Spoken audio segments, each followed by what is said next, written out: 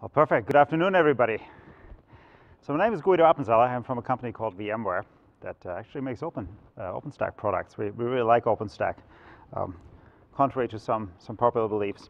But what I want to talk about here today is actually networking. And very specifically, currently, the very way we do networking in data centers and enterprises and almost any kind of organization is fundamentally changing. And I want to walk you through a couple of the changes that I'm seeing. And I mostly want to talk about what's changing in the industry, not about any particular product. At the very end, I want to have one slide where I talk a little bit about what we're doing with NSX to address these challenges. But the main part is really about the revolution that's happening in networking right now. Before I jump into that, let me actually talk about a different revolution, and that's the revolution in compute. Right?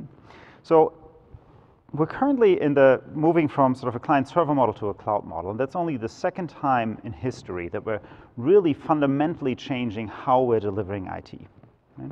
So we started out with this idea of all kinds of random computers, and then mainframes emerged as the first widely adopted model. Right? And this was basically one big monolithic system, one company making the silicon, making the system, making the software on top, everything vertically integrated, probably sold to you by a friendly IBM rep with a red tie and a black suit. But then the client-server revolution happened, right? And these vertically integrated systems started coming apart, right? Suddenly, I could take an Intel CPU in a Dell system, with Windows on top. Alternatively, an AMD CPU, an HP system with Linux. And I could mix and match these. There's no longer a particular software tied to a particular hardware. And that completely changed how we did compute, right? There was this Cambrian explosion of creativity, and basically all the modern software companies, sort of started during this time.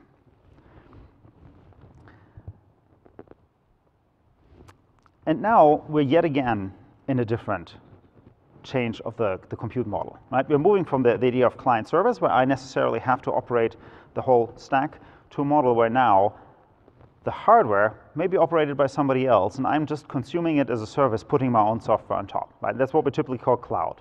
This can be private clouds. Say I'm running an OpenStack cloud on premise, but I'm automating it so the end consumer doesn't have to worry about hardware anymore. Or it's a public cloud, where I go to Amazon and sign up for a service, and they're doing all of this for me. So this change in how structurally IT is delivered had huge implications on us. Right? If 1996, I was a grad student back then, I was setting up servers. And back then, how would you set up a server? So you would take your terminal, with a serial cable, you would plug that into the server. You take a CD. Does anybody remember these round silver things? Right? They had the OS distro on it. Exactly, and it had the OS on it, and that would probably take me 2 to 3 hours before I had a server up and running. Right? Today, when I go to a private cloud, and like OpenStack, or I go to Amazon, right? This is down to minutes. I pick an image, I say spin up this image, and a few minutes later I have a running server. Right? It's unbelievable how much better this has made our lives. And the amount of productivity gained during that time, there's some studies by Gartner, it's just, the typical server administrator has gone 10 times as productive, over a period of about 10 years. So it made huge progress. So that's compute. What I want to talk about here, though, is networking. In networking, we started with exactly the same model, right? Classically, even today in many cases, right? If you buy a piece of networking equipment, it's a box, chip is from one vendor, system is from one vendor, software is from the same vendor, right? Until a few years ago, that was probably still the dominant model of how networking was delivered, right? And the fact that the model, that the technology stack, like the way how we build systems, didn't change during the time, had a profound impact on how we run networks, right? If I go back to my grad student days, right, 1996, if I wanted to configure a switch, it would look pretty similar to configuring a server back then, right? I would telnet, and then type CLI commands until I had the network configured. Each switch managed separately. And then you compare that to 2010, or maybe many organizations still today, pretty much nothing has changed, right? You still connect to that switch and you manually configure these network element by network element, a method that's highly error prone, right? Very, very inefficient. There's actually one thing that changed. We went from telnet to SSH, right? But that is pretty much the innovation in network management over a decade here, or 15 years. Right? It's very sad. Now, somewhere around 2010, slowly the monolithic networking sort of systems that we built were starting to come apart, right? Where basically the chips were suddenly coming from merchant silicon vendors, right? Broadcom today is the dominant one. They're sort of the Intel of the networking world. And the software started to become separately from the hardware, right? There's different models for that. There's, there's sort of the model that the folks from Verizon were talking about when they were talking here, right? Where you take a company like Big Switch, right? That provides software that runs directly on the switches, right? Bare metal switching. There's another model where you say, let's actually move this into the hypervisor, right? Let's have a neutron plugin of some type that talks to the hypervisors, and then with something like OVN or NSX, we can create a network overlay that solves this problem. So in 2008 to 2010, I was actually at Stanford as a professor, and I ran a little project there called OpenFlow. And we had Kate Green visiting. She was a reporter from the MIT Technology Review. And she asked us how we call this general movement, this general idea. And we were like, well, what general movement? This is like a research project. She's like, no, there's something bigger here, right? This is really changing how we do networking. And she, at that time, was writing about software-defined radio. She was like, it's kind of the same thing. So she called it software-defined networking. And that is sort of stuck as the term for this revolution in how we do networking, right? And it can be network virtualization or bare metal switches with software on top of it. I think for me, the key thing is the separation between hardware and software. These two things coming apart, that gives you as a user choice to swap them out, in any way that you want. And I think this SDN revolution at this point, I think it has succeeded, right? I mean, we're seeing some of the very early companies have gotten pretty big. We're probably this year, I mean, at least if you extrapolate past growth linearly, right, you would expect this year the first products to hit the $1 billion annual revenue run rate, or these bookings run rate. So these are like some big changes that are happening here, right, and where these technologies are going mainstream. And I think until recently, my thinking was, well, that's probably it, right? So, and SDN revolution is done, SDN is winning, we're going to do networking software, great. And then I sort of, drew this diagram here and was like, there's something not quite right with this. It seems like we're actually not done. There's one logical step that has to follow this, which is that the current way we do SDN is really still focused on the classic client-server compute model, right? It's not yet really optimized for cloud. So I think there will be a next step. And let me call this sort of cloud mobile networking. And before anybody protests, I'm going to admit here, that is sort of the mother of all buzzwords, right? I mean, but let me try to make an honest attempt here to convince you that something is structurally changing again in how we're going to do networking in the future. Right?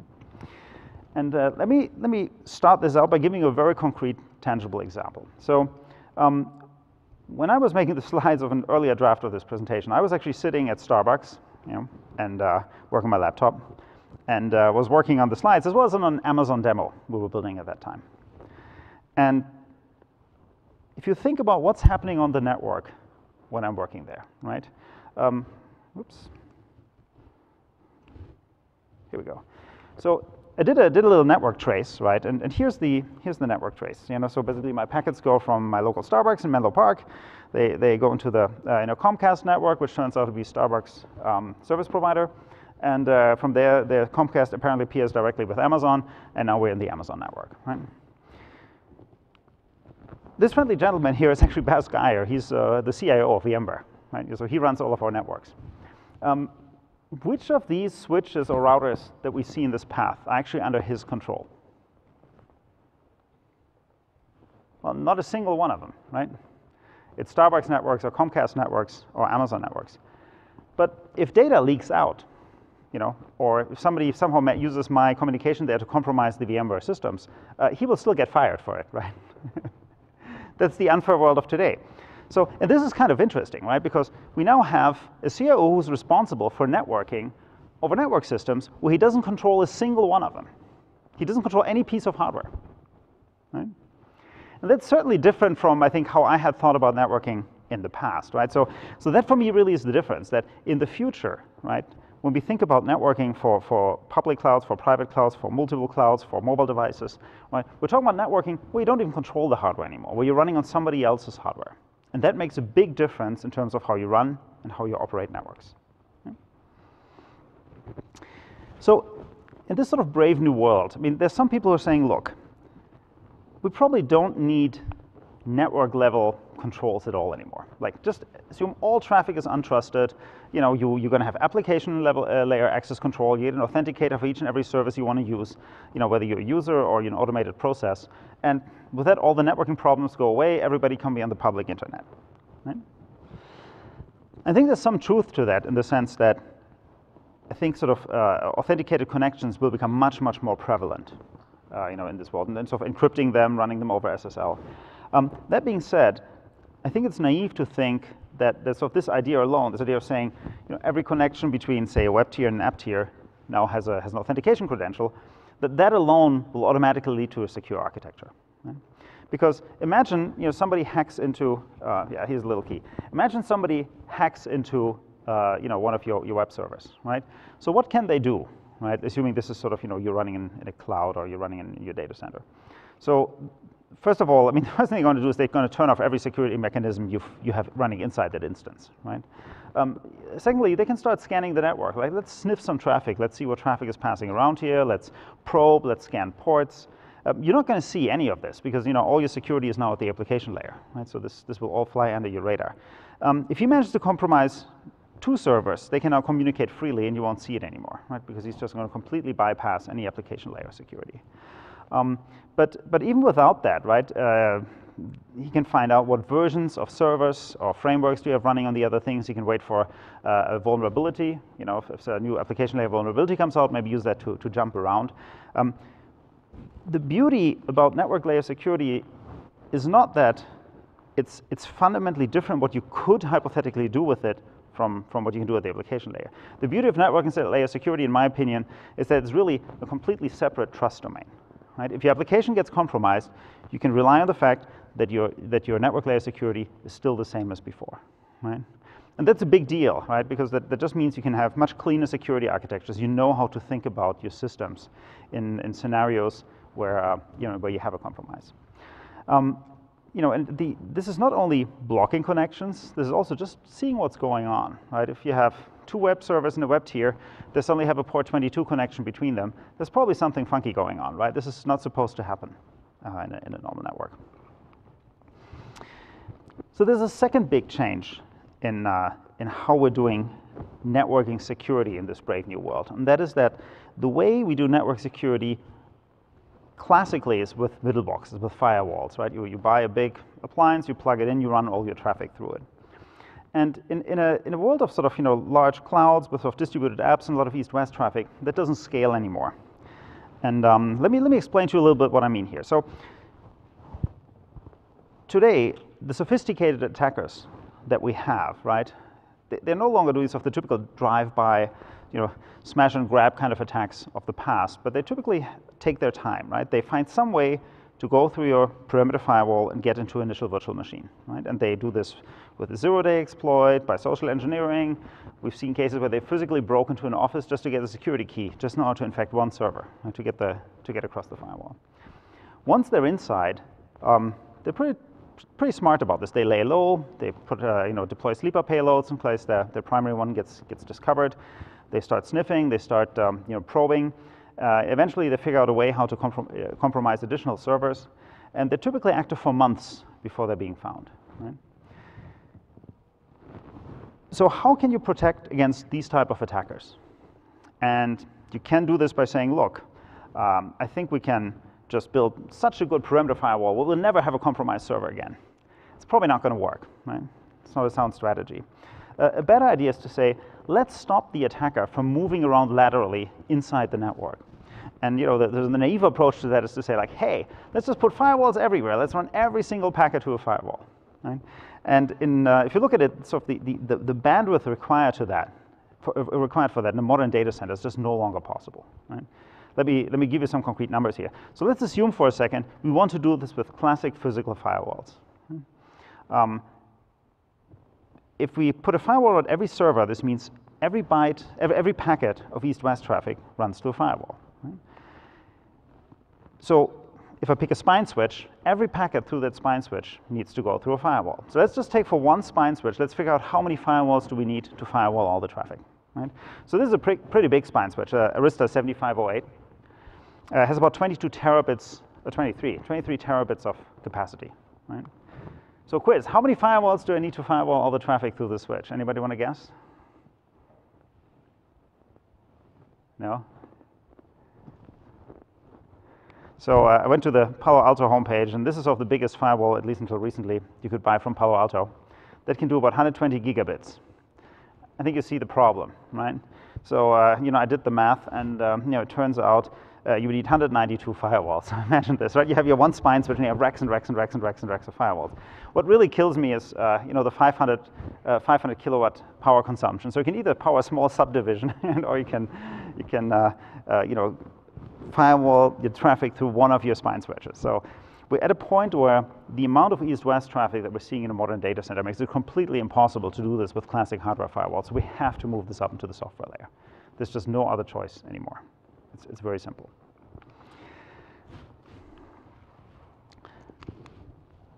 So one thing that came with these new networks that have to run, across multiple domains is the rise of overlays, right? And the idea of an overlay is very, very simple. You have your physical network at the bottom, then you create some kind of abstraction on top. We like to call it a network hypervisor, but you can call it whatever you want. And then basically, on top of that, you're able to build essentially arbitrary network topologies that you can custom tailor for each and every application, right? And you can, depending what software you use, at the very least, you can sort of create the equivalent of a VLAN, so a private network. You probably have an equivalent of a router, right? You may have equivalent of a firewall, maybe stateless or stateful. You may have a distributed load balancer, additional VPN capability, integration for physical switches. It depends a little bit what solution you're using. But this idea of having overlays, I think is architecturally actually not very nice, right? You're stacking headers. That seems like a bad idea. But I think it's actually here to stay. If you look at it, pretty much all the modern solutions in this space are using overlays to some degree. And whether it's a Cisco ACI or VMware NSX or pretty much everybody else in the industry. So I think they're not going to disappear. I think they have become a fundamental architectural component of a modern network architecture. So that was a quick run through of what's changing in networking. Let me talk a little bit about what's changing on the application side, because as our infrastructure changes, applications are adapting to that. And I think the biggest observation there is that an application today is a distributed system. I think how Martin Casado, a friend of mine, phrased it is that the application has become the network, right? That this is really driving the network. So imagine, right, you're sitting in the audience and say you're tweeting about this presentation. What happens on the back end? Right, the tweet, it's sent up to Twitter via some kind of REST API. It gets replicated, it gets indexed for searching, and gets backed up. It gets, goes in some massively parallel infrastructure. Probably your traffic runs to firewalls and load balancers along the way, right? This is a very, very complex process. And this is today pretty much the case with any modern application, right? If you go to your banking portal or something like it's exactly the same thing, right? This talks to a lot of different back-end, both third-party services as well as components that were written by your bank. Now, with the architecture of an application changing, we're starting to see the infrastructure change that supports these applications. It seems like the architecture of choice that's emerging is this idea of microservices together with containers as the infrastructure construct to support these microservices. So the basic idea is I'm, instead of having these old-fashioned tiers, I'm now basically saying, okay, I have microservices. They can all talk to each other, or at least a subset can. There's a matrix who can talk to whom. They all have a very clearly defined API, typically REST. And then basically I compose an application out of a set of microservices. If you drill a little deeper, inside one of these microservices, they usually have some kind of container scale-out group, that scales up and down with built-in redundancy. And in front of that, I have a load balancer that distributes my traffic to these containers, probably with a firewall to make sure I can only reach those parts that I should be able to reach, and that somehow connects to your router that runs the network. Often this is also sitting behind NAT for security reasons, but also just because we actually know some of the largest customers that we have, they're having a problem with IP space exhaustion, that even on an internal 10/8 network, they don't have enough IP addresses for all their containers anymore. So, so NAT is pretty common here. So if you put together the internal container architecture plus the this overall microservice architecture, you run into a couple of interesting security challenges, right? And let me sort of point out one very simple one. So if you let's assume you're running containers, on a farm of containers, maybe use Docker or Kubernetes or Mesosphere, and you will mix and match containers from different apps just for efficiency, right? You don't want to have stranded capacity. Then currently the isolation between these containers tend to be fairly weak, right? If I'm an attacker and I manage to break into one of the containers, there's a couple of things I can do, right? In most container applications today, there's actually no real network isolation between these different containers on the same host. So I can just, for example, hop over to the next container here. The other thing I can do is I can say, look, the isolation of containers today is primarily done via the Linux kernel. And so if I can find a Linux kernel vulnerability that allows me to do the right type of privilege escalation, actually I can take over the entire container host. And that's very, very bad, right? Because that allows me to take over all containers, sniff the network, suddenly have access to the BIOS, I can try to hide there, right? It gives me a lot of different tools as an attacker that I can try out. Once I've compromised them, I can actually get to the data in the back end and exfiltrate all of this, out of the network. So today, in the enterprise, which is, that we're mostly serving to, I would say 100% of container deployments I know actually run inside of virtual machines, right? It's not because they use the virtual machines for scheduling. They have probably one virtual machine per server. But it's because they basically want the VM layer underneath as an additional layer of security. Right? Once you have that, you can then use that layer also to provide network security. So put a virtual switch inside the network, right? Or maybe OVS inside your KVM host, put firewalls there, and now if an attacker breaks into your system, then they can still compromise an initial container, right? But when they then try to go on from there, and here we go, then basically they will be blocked by the firewall. More importantly, I can detect that they're trying to do this. I can do things like, for example, taking them and mapping them to a honeypot that's sort of in my security backend. Or I can, sort of start running scanning tools on these containers, right, to see if I can understand what's happening there and what's bad. So basically, I suddenly have all these tools that we developed in a classic data center I can now use for containers if I have a network virtualization layer underneath. So I think, from my observations, I think this will be the future. I think this will be the typical way how we run containers, at least in a typical enterprise. But if you're running hyperscale, different rules apply. But in enterprise, I think this is going to be the typical model. So what does it mean overall for networking, right? So I have my overall microservice architecture. Now my developer deploys a new microservice, and how the network works at the microservice level is probably going to be driven by the developer, right?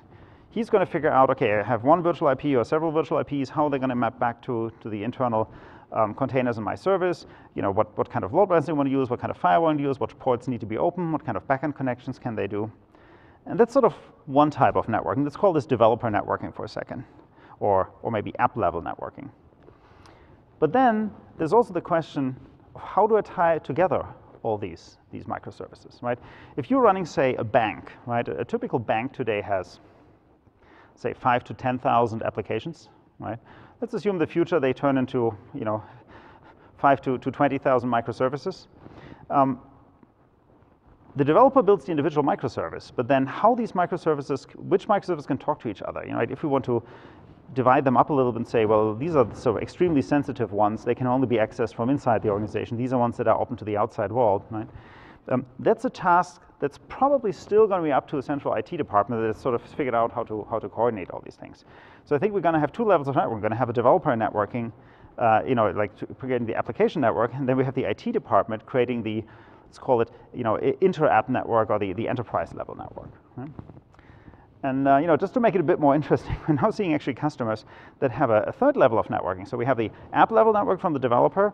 We have the enterprise network that connects together the microservices or apps from the enterprise sort of networking team.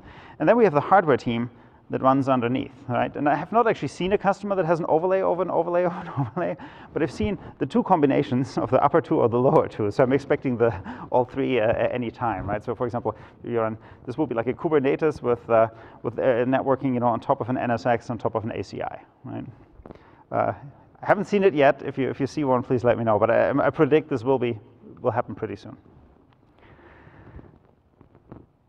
And I think at the end of the day, having 3 levels of encapsulation on the network is probably a really bad thing. We don't want that.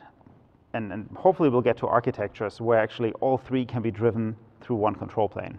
But I think what is here to stay is this idea that different parts of your organization want to effectively configure and manage different layers of your network. And that'll make our life, in terms of running networks, more complicated.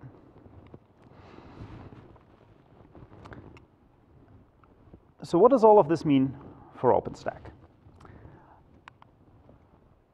So if you talk to a modern enterprise today, what I'm hearing a lot is that actually they're looking at VMware, they're looking at OpenStack to run their on-premise data centers.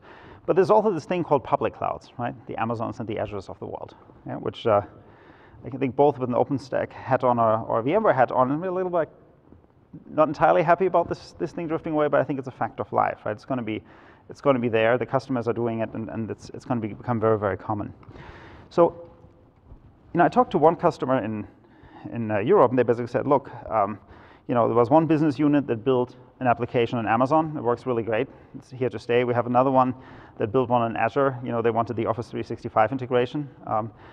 We built our stuff with IBM, the soft layer. And then they have, I believe they have both VMware and OpenStack in their enterprise data center. It's like, okay. And now they have an audit coming up, security audit, but one of the checkboxes is show a coherent firewalling policy across your entire IT infrastructure. They're like, what does this even mean, right? We have completely different silos, right? Where basically the security configuration is different, the development teams are different. They're very, very different in terms of how you operate them.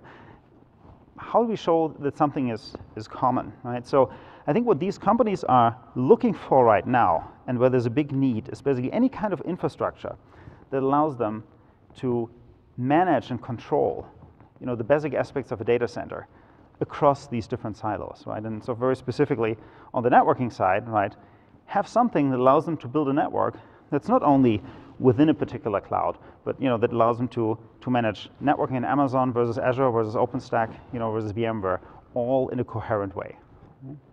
And like any sort of abstraction layer, it's never going to support all the bells and whistles that each of these clouds offer, but at least it's going to be a common denominator that allows me to treat them in a more homogeneous way.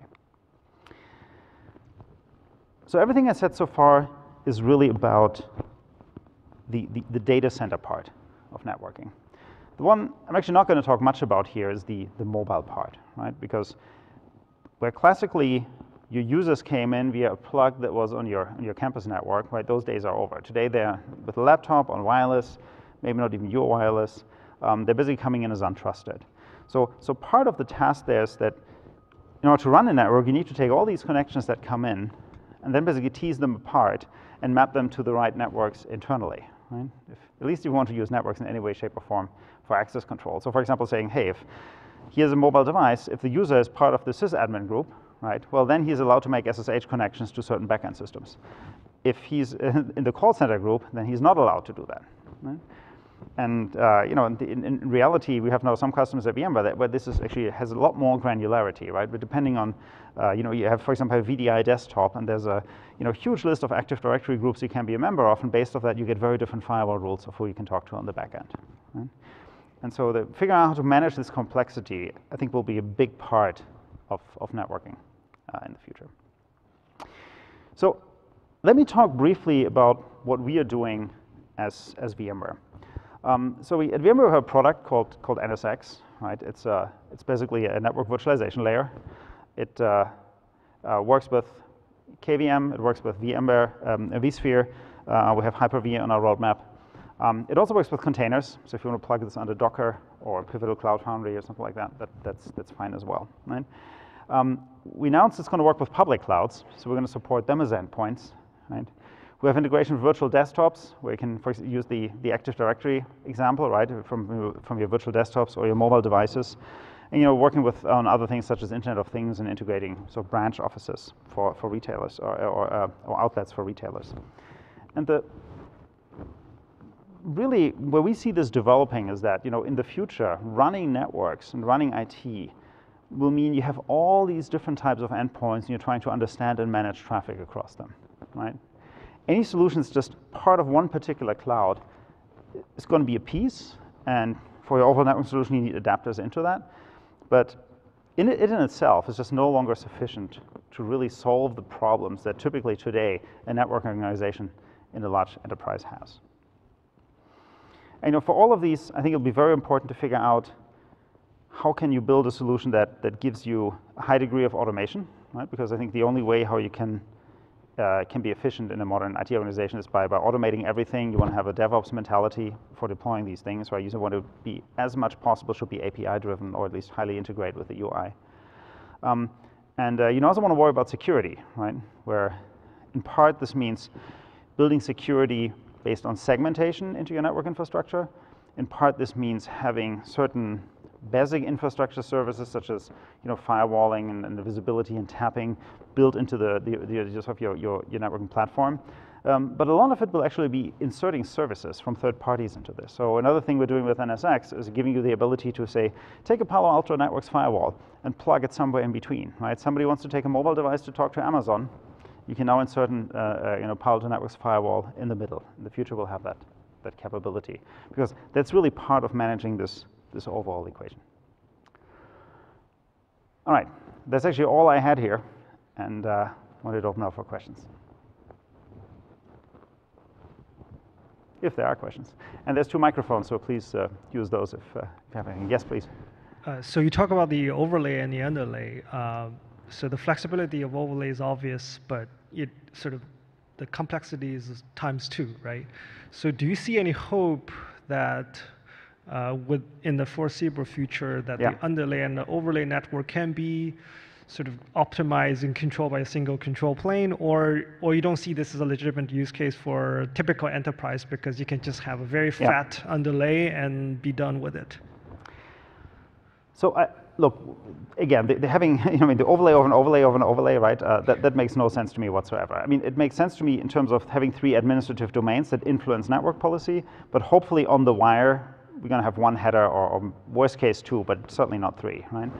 I think we're starting to see solutions. For example, NSX, you can plug that into your container solution, but the container and your application developer uses one set of APIs to build networks, and then your IT folks use another set of APIs. But at the end of the day, how it is actually implemented and enforced is all coming from one platform, right?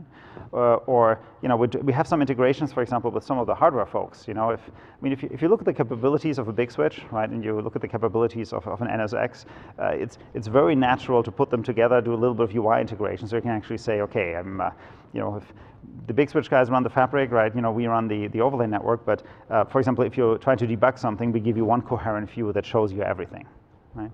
So I think I'm with you there. I think we need to get to a point where this is more integrated. It's going to take a little bit of time, but we'll get there. Thanks. Yes. Good afternoon, Guido. Scott Fulton with the New Stack. I'm sorry, who are you with? The New Stack. Oh, the New Stack. Oh, yes, of course. Throughout this conference, we've seen NFV, Network Functions Virtualization, as a major emerging theme. And there are 2 prevalent points of view on this. One, which comes from AT&T, which is NFV will help refine the way all of OpenStack does networking, and that over time we will see the benefits of NFV trickle down throughout the enterprise. Depending on whom you ask at AT&T, it could be 2 years, it could be 4 years, but it will happen. They see this as an inevitability. The other view is that NFV is a completely different way of networking and orchestrating workloads in that network than you would have in an enterprise, because the needs of orchestrating traffic are different and scale differently than the needs of orchestrating resources. Does VMware have a viewpoint on this? Do you have a viewpoint on this? Okay, 2 different questions, I guess, but let me see. In terms of what I'm seeing coming as requirements from the carrier community versus the enterprise community, I would say at the moment I see more of a divergence than a convergence. Does that make sense, right? This doesn't mean you can't build one solution that addresses both, but it means you need a somewhat different feature set for the 2 things, right? A second thing is that I think in the enterprise, my impression is, at least certain types of network virtualization have become mainstream, right? On the NFV side, I think we're a little early in the process, right? And I think there's some of the architectures that I see make sense to me. Some of the architectures that are out there, I still haven't quite reconciled how this is going to work in reality. Right? And so if I have to guess, I would expect them to be somewhat different. Very good. Thanks, sir. Cool. Any more questions? Oh, here we go. I was just wondering if you had a view on how NDN, CCN, those technologies will drive SDN evolution, like named data networking, content-centric networking. Yeah. So if I understand correctly, you're asking about this idea to say, let's embed richer information to packet headers that describe what this traffic is about, and then sort of make networking forwarding elements more aware of how to deal with, data based on a much richer set of parameters. Is that an accurate description? Right. Yeah. Okay. So it's a great question. I'm personally a skeptic, and let me explain why. Right. When networking was fully distributed, meaning when every switch was operating all by itself with basically no central management or operations, right, or control, we had to embed lots of information into the protocols, right, just in order to carry state between them, right? We needed protocols that synchronize state like BGP, but we also needed to put in information like QoS bits or so to basically say, okay, this type of information, handle in a certain way as it travels down, the network. This was actually posed a lot of challenges because we need to do this on all switches at the same time, otherwise we don't get interoperable solutions, right? And so that's why I think classic networking often starts with the idea, this is really about designing protocols first, right? And then I think about what's the application state model behind it. Now, the way SDN is typically implemented is that it's implemented with at least a central management plane, in many cases a centralized control plane, right? So the moment you have a centralized control plane where basically you have one server that has perfect visibility into everything that's happening in your network, these things become different, right? Because now I know that this particular flow, right, should have a certain quality of service. Instead of carrying the information that this should have, of the properties about the flow in the packet header for every hop, I can just push this out centrally and tell every switch, look, this traffic is coming, right? This is how we can identify it, and this is how we should handle it. Right? So we no longer need the data plane to exchange this information. We can now do it via the control plane. Right? And I'm probably a little biased here from our OpenStack history, but I think that is the right way of doing things in the future. Right? So instead of, you still probably want protocols that are richer, that have richer headers to, at the handoff points. Right? So basically, if I'm running, here's an OpenStack cloud I'm running with some kind of network virtualization overlay. I have an edge somewhere where this may go over into the hardware world, right? At that edge, these protocols make sense to me. Inside, we can do these things directly through the control plane. I think it's architecturally a much better solution. Can I ask a follow-up? Yeah. So the centralized control plane scales to an enterprise, but can it scale to the internet? And do you think NDN and CCN can help achieve that scale? So I think no. Maybe today, look, scaling control planes for networking is unbelievably hard, right? I mean, it took us 3 tries at Big Switch to get this right. It took us them 3 tries at Nicira before they got it right? And it's really one of the hardest engineering problems I've seen. Most SDN systems I've seen are scaling limited by their control plane, right? And then you try to scale as high as you can, but at some point you can't anymore. I think start breaking. So, can you do something of internet size today? Absolutely not, right? I mean, maybe management, definitely not control. Right? Is this the right way of doing things? This would be a pretty big failure domain, right? I mean, I would feel very uncomfortable with that. I mean, even large customers deploying, for example, NSX today, typically shard the system, right? And saying like, look, I'm using 10,000 virtual machines at a time or so, but then I'm going to create something self-contained, fairly isolated. Just, after that, it just doesn't make sense to scale anymore. Even if totally you're running over 100,000. So I think the better approach is to federate between different centralized control planes, right? And today we're doing that with things like BGP or OSPF. I think if you would take a smart PhD on databases and give them a problem saying we have one router and another router and they want to exchange routing databases, today, knowing everything we've learned since BGP was invented, we would hopefully develop something much better than BGP, right? Something actually synchronizes and not just blasts out updates. So I think there's room there for new types of protocols, right? And there these protocols could be interesting. But no, I don't think we'll ever have a centralized United Nations control plane for all of the internet. Thank you. Good. No more questions. Well then, thank you very much. And if there's want to talk to me privately, I'll be around after this. Thanks.